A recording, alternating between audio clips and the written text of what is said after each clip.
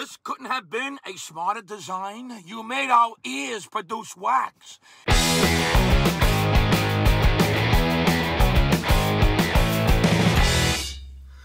Hey, what do you hear? What do you say? My Facebook, YouTube, Twitter, Instagram, Google+, your sister's ass, the Pony Express, a very ticked off Vic here.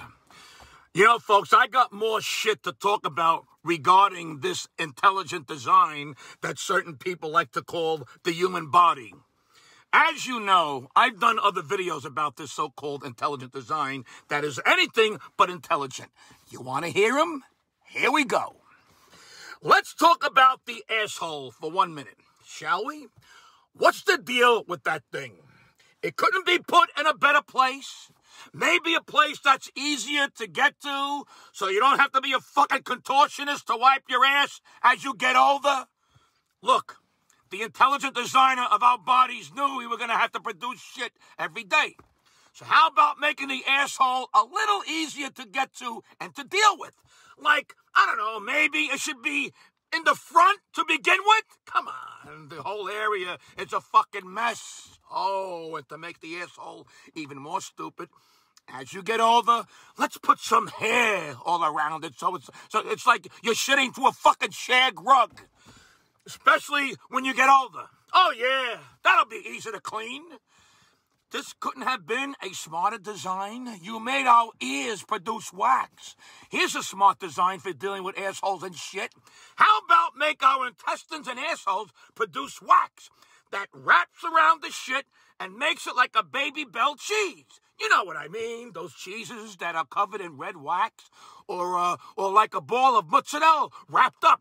That way, it just plops out and you pick it up and throw it away. No toilet paper, no sitting down on the toilet, no wiping, no shit finger poking through, nothing.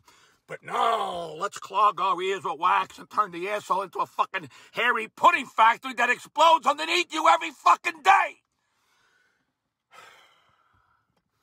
Let's talk about stomach acid. First of all, if we all have stomach acid, then why is it harmful to swallow certain things? Oh, be careful. It says harmful if swallowed. Or, don't swallow your chewing gum. Why not?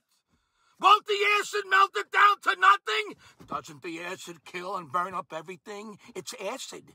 Won't acid kill poison and anything else you swallow? What kind of acid is this? And why doesn't this acid burn a hole right through our stomach and bones and muscles and skin and just leak out like that alien thing that killed all those people up in that spaceship? May they God rest their souls. What kind of bullshit acid is this? And if you're supposed to have acid in our stomachs, then why do we need to eat antacid? Why is any food bothering us if it's in our special smart acid? How does this acid come back up where it doesn't belong, so we need to take antacid? What kind of shitty design is this? It's like a faulty O-ring if stomach acid is getting out and coming up our throats. What the fuck? How about lower back pain? The doctor told me, it's because we're all born with a curved spine and good posture. And over time, as we age, we slouch and we don't exercise and we sit with bad posture and shit like that. And we lose the curve in our back, which causes the back pain. How about you should have made the fucking spine out of something that can't lose its curve? How stupid was that? No, let's make disc and fluid sacs and all that shit that bulges and shits and pops. Make that fucking spine out of something that isn't so fucking fragile and complicated like a slinky. How about eyelashes? How about these fucking things? Seriously, what the fuck do you expect to fall out into your eye once in a while and it hurts like shit and they're hard as fuck to get out? We need filters for the fucking eyelashes?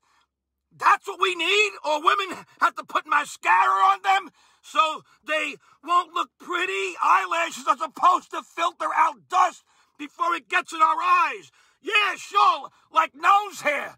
It's supposed to act like a filter, too. Yeah, imagine having an air filter for your car made of nose hair and eyelashes. Oh, yeah, that'll work just fine. And nails. nails and hair are dead skin. Here's an idea. Stop killing the skin and turning it into something that becomes a mess and needs constant attention. Just leave it as skin. I'd rather see a bald man with no fucking fingernails than a hairy fuck with strings of hair hanging out of his nose and fingernails like the Crypt Keeper.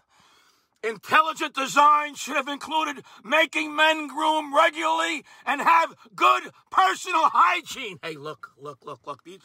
These are just a few more completely idiotic things that humans have to deal with, and we shouldn't if we were truly intelligently designed. There's plenty more. Stay tuned in the future when I ask the question, why do women have to smell like fish? That's what ticks me off!